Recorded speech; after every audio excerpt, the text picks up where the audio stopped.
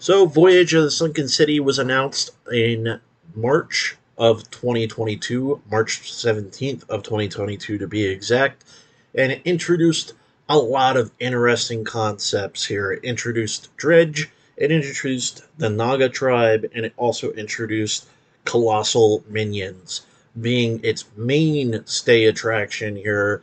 I think the colossal minions were the biggest resounding success. I think in the beginning, I think people were a little bit skeptical on Colossals being too broken. If you could cheat them out fast enough, how do they work whenever they swap sides on the board? How do they work whenever they leave the battlefield when one piece leaves the battlefield, and so on and so forth? But I think overall, people generally love them, and I think in the future we will see more. I don't think it's something that they need to do every expansion or even every standard cycle year, but I think it's something that we're going to see probably like once every 2 years or so here because they don't want too much of it in the standard cycle. But Voyage of the Sunken City came in at one of the roughest points in Hearthstone's history, and we're going to get into why that was right now here.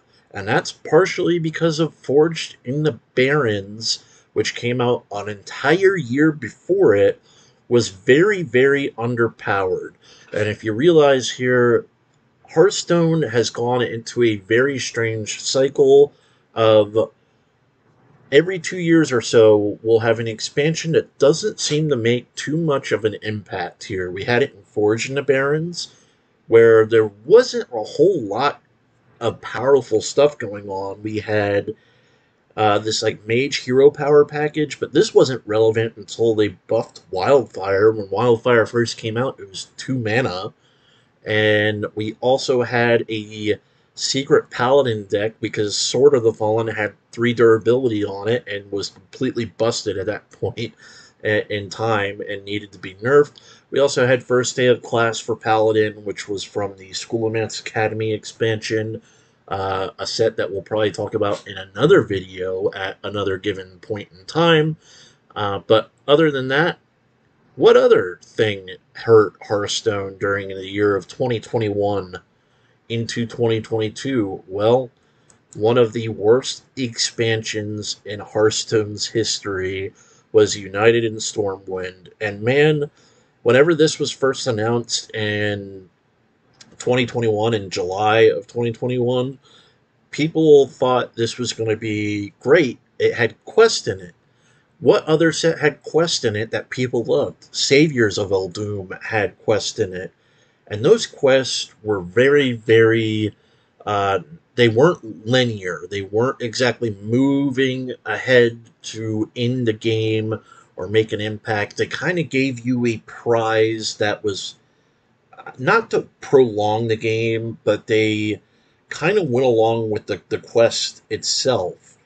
And these quests were a little bit different. These quests were definitely more linear. These quests were built to end the game. They even talked about it in like the design concept here, how these were going to be a little bit different and yada yada yada. But the problem with that was most of the games were decided by turns 5 or 6, and they also had nothing really implemented with interacting with the quest itself. So that created a big problem in design space, in gameplay.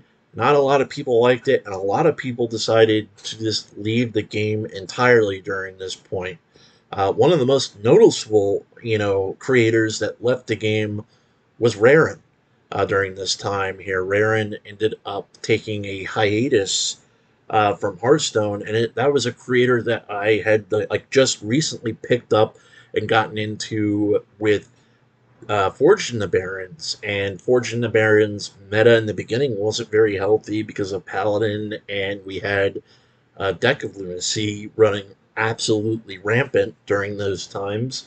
But other than that, here these quests just were not, and there was 3 in particular that were a big cause of concern for the meta here, and that was Sorcerer's Gambit, the mage one, the Demon Seed, which was the Warlock one, and this was a problem in Wild and Standard at that time. And the last one, which didn't become a problem until probably a little bit later on, was the Finn Dwarven District, which also became a problem in both Standard and Wild during that time. There was just no way to interact with these. You literally were rolling rock, paper, scissors on your matchups, and if you hit right, you're almost 80% probably or more to win those matchups here if you were getting a good matchup. So, Alterac Valley was not a terrible expansion in the slightest. I think Alterac Valley did a really good job. They introduced, more hero cards, which were very powerful. Each one of them, did very powerful things to combat this. And some of them even tried to make like the board actually matter. The problem is Alterac Valley just could not fix the damage by itself of what United and Stormwind had already created. Alterac Valley's meta was a little bit better, but it definitely was revolved around how much mana cheat can we do, how much broken uninteractive stuff can we do.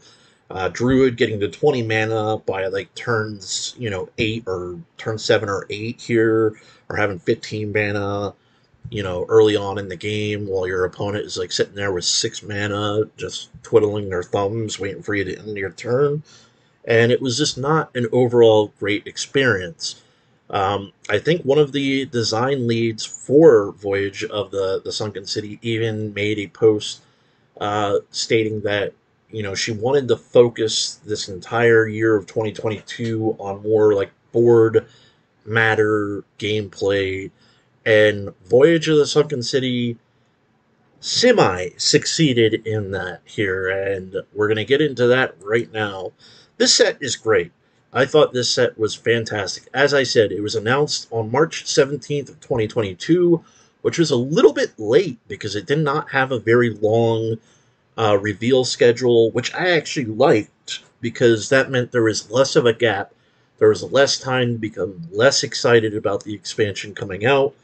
And initially, it did not really resonate with me. I thought, oh man, Nagas? Like, all right, whatever. But as time went along and they introduced, they started showing some of the mechanics of the expansion and stuff like that. I really, really I was sold. I was sold on it here. I thought a lot of good things came from this expansion. Like, even if we just sit here and look through the expansion set as a whole here, it really, like, there's so many cards here that I've seen play that are even seen play in today's standard, which is that's a good sign for the game itself here right now. Yes, there's some definitely busted stuff. Titans has just released at the time of making this video, and there's definitely some busted things going on. But there's a little bit for everyone to do, and that's something that's good to see in the game, in today's game at least, here right now. But what am I talking about here? What am I talking about? What mechanics were there? Well, Dredge. Dredge was a mechanic that I can see sticking around even after Voyage rotates out. Semi to how tradable has stuck around, and that's something that we'll get into here in a few minutes here. It's one good thing that came from United and Stormwind, which was tradable here. Dredge came in, and it really reminded a lot of people that has played, that played Magic the Gathering about like Scry. You're filtering your draw. You're not actually drawing the card, but you're at least filtering your draw. And there was always a little bit of interaction, because if your opponent had a card that like shuffled a card into your deck, you could at least mess up their Dredge here. And Sir Finley messes up your Dredge. There's a few cards in today's standard that still can mess up your Dredge, and people get caught off guard. They're like, wait a minute, I dredged something in the top. What happened to it? And then they start looking at the the actions bar and realize, oh, my deck got shuffled. That's what ended up happening. Nagas were introduced, and while I would say that Nagas was like the least important thing, it was just an additional tribe in today's Hearthstone. It did give us cards like Treasure Guard that looked very innocuous, but have been very key players in a lot of key decks here in today's standard. It was good in Naga Mage. It's been played in Rage Warrior recently, before Titans came out. It's played in control decks as a filler card, and it's just an overall, it's one of those cards that you don't feel bad playing, and you don't feel bad playing against, which is like it's 10 out of 10. 10 out of 10 designed. It feels good. Every time I see this card, it feels good. Even if it's on my opponent's side of the board, I'm okay with it. It's not broken or busted. It's just fine. And they not only that, but Dredge created a lot more design space than what people realize, because they could do so much with it. Dredge could draw you a mech if it was a mech. Okay, that card sees play. I forget what it's called. The trench dweller dude from Mage, the 2 mana 3/2, sees play in Wild. Trench Surveyor, that's it. So you could draw a mech if it's a mech. Cool. What if it's a beast? Well, Harpoon Gun gives you a cost reduction if it's a beast. That's cool. And this card reduced it by 3 at one point in time. I think it came out as 2 and then 3, and then they nerfed it back to 2. But this card has always, it's been a staple. It's probably one of Hunter's like best weapons of all time, in the game of Hearthstone here. So this was great. But what else did Voyage of the Sunken City introduce here? Well, it introduced probably my favorite mechanic of all time, which was Colossal Minions. Now, Colossal Minions, obviously, they came in with like appendages. This one, obviously, is Xylag. This was the very first one that I saw in the spoilers. And so Colossal +4, so it comes in with 4 appendages, which are each stalks that deal 2 damage at the end of your turn. And obviously, the static ability of Xylag gives them a damage increase at the start of your turn. That was really, really cool to see. And I was wondering, like, oh, how are they going to do this? And the art being, like, spread across these pieces made it even more.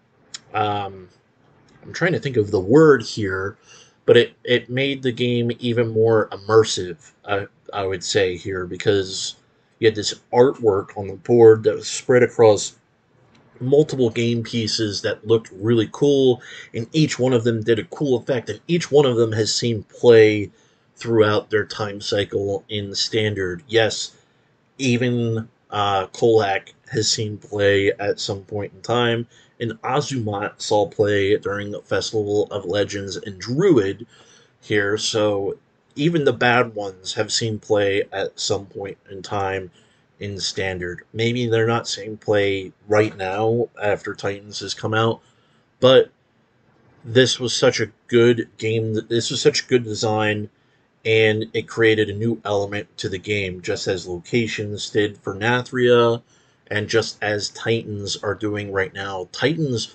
remind me a lot of like Planeswalkers from Magic the Gathering, and that's a very good comparison to do. People always say like, oh, they copied it. Well, if it works, then why tamper with it? Why tamper with it at all? But this set created much more interest in the game, and we'll go into like some of the top decks. Now, I'm not going to sit here and blow smoke up your guys' ass and be like, wow, this was the best set of Hearthstone's history. The standard was healthy, because it wasn't. It wasn't entirely healthy, and I'm going to go into that right now here. It wasn't like it fixed everything, because the most of the meta was ruled by 2 decks: Control Warrior, which you can see right here, list from Meaty. And the other deck was actually aggro, I think it was, yeah, aggro Naga Demon Hunter. It was just aggro Demon Hunter, let's be real here. Um, that played unnerfed Drekthar, and this card was busted. This card should have never come out like this. This was Call to Arms, but on a 4/4 body here. So this card was really busted, because you could go get Treasure Guard, it was really busted with Puffer Fist. That was like the main thing that you always wanted to hit with this deck. But these two decks like really ruled the format until they eventually got nerfed. I think Warrior ended up getting hit first, the hardest, obviously, and then Demon Hunter got hit. But I decided I wanted to do this like little short video talking about this. Not, anything extravagant or anything like that. But I'm going to probably do this with multiple expansions as time goes along here and as we get further and further out or closer to a standard rotation, which is it's 8 months away here. So I got plenty of time to focus on the other two expansions that will be rotating out, which was Castle of Nathria, which is probably another expansion that I really love. I love the theme more than I love the cards themselves, but I did like the expansion as a whole. And March of the Lich King, which I don't know. I think March of the Lich King, as time has gone along, has been the worst expansion of the 2022 year, but we'll go into that. I don't think it was absolutely horrible or anything like that. I just think it was not as good as the first two from hindsight now here. But that's going to be it for today's video. Like I said, if you like this video, please like, comment, and subscribe. It's a little bit different of a take here, but I wanted to try this one out here and see how it went here. So we'll get back into like maybe some gameplay footage here and there. I'm streaming over at twitch.tv/Mesohani. I'll put the link down in the description below. If you want to head over there and go ahead and follow me. Usually I'm streaming, 3 times a week here. It seems like right now is what I'm trying to do. And we'll be going from there here. So have a good day. Have a good rest of your week. And I will see you guys in the next one. Peace.